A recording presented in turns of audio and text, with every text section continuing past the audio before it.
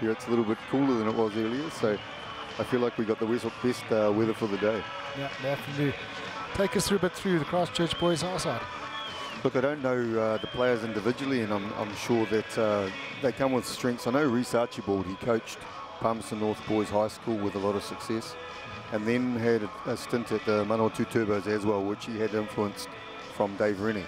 And then now he's gone down to Christchurch boys. So he's an experienced coach, particularly at this level. He has the ability to bring the good out of the players and teach the basics well.